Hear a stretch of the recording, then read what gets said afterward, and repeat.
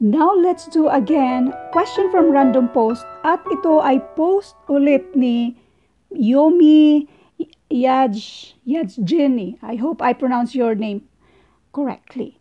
The question is, if tomorrow is Saturday, so today is Friday. So if tomorrow is Saturday, what day will be after 13 days? Is it Monday, Thursday, Saturday, or Friday? By the way, nung nakita ko ang post na ito at nung tiningnan ko yung mga comment, mas marami ang mali kaysa tama. As in, kunti lang yung nakakatama dito. So if you haven't answered this yet, sagutan nyo muna bago nyo makita yung sagot natin dito.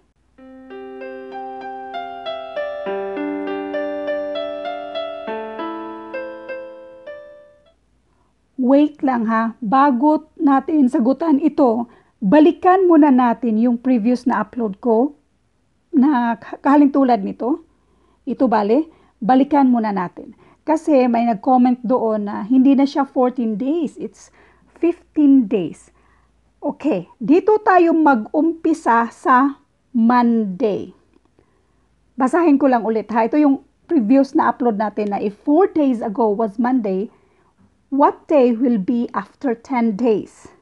So, consider this as our solution number 3. Although, pareho lang, pero consider this as solution number 3. Di ba ang sabi ko, 14 days.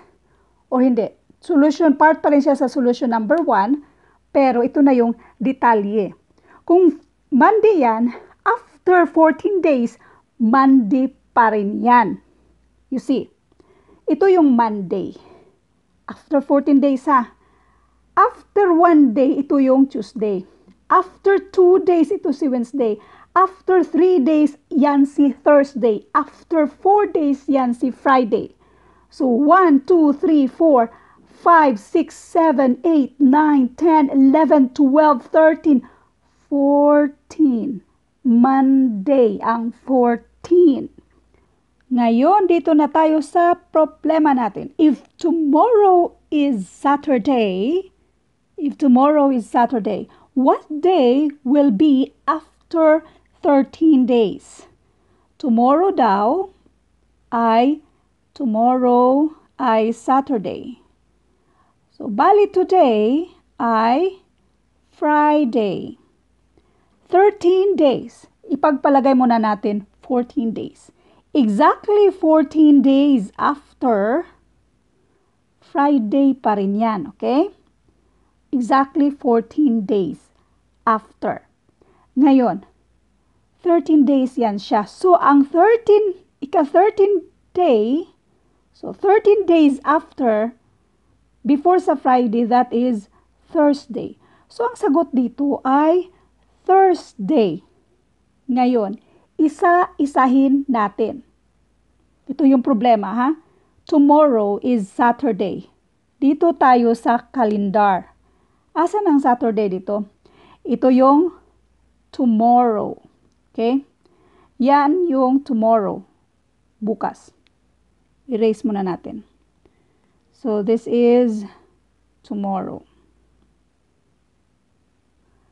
Then, so yung today natin ay, i-disregard mo yung mga numbers na nandito ha, kasi calendar to ng March 2020. So, bali yung today natin ay Friday. As in Friday, yan yung today. You see, erase mo na yan. After 13 days, today, after 1 day, yan yung tomorrow mo. 1 day ha, 13. 1, 2, 3, 4, 5, 6, 7, 8, 9, 10, 11, 12, 13. Si 13 ay Thursday. Another way, di ba? Yung unang solusyon natin ay nag-add tayo ng 14 muna bago yung 13. Okay. Ito yung today mo.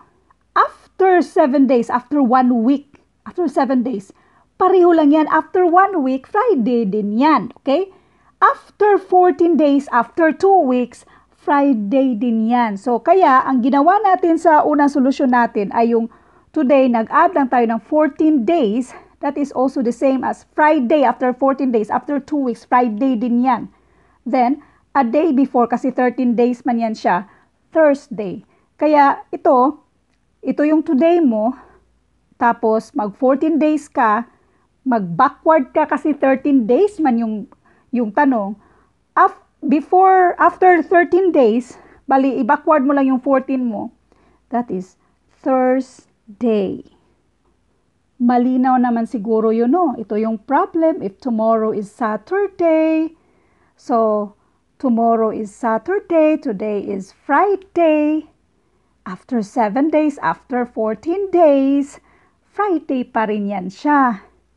So, ang after 13 days kasi yan yung tanong dito, after 13 days, and that is Thursday. So, therefore, ang tamang sagot dito ay Thursday.